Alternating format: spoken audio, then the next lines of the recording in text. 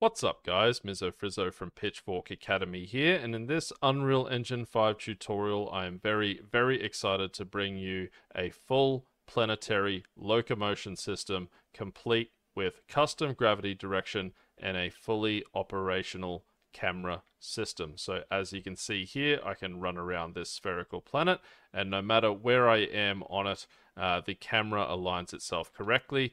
The character movement is also correct.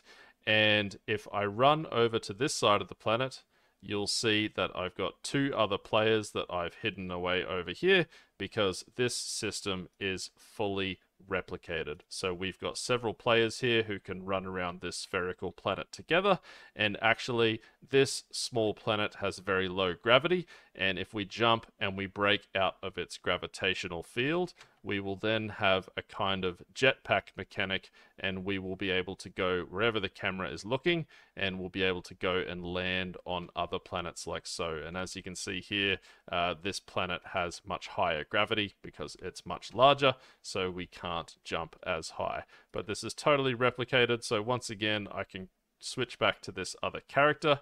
I'll run over here, I'll jump out of the gravitational field of this small moon-like planetary body, and when I reach the other planet's gravitational field, I will sort of make a landing on that planet, and then I can run around on this planet, which, as I said, has much higher gravity because of its size.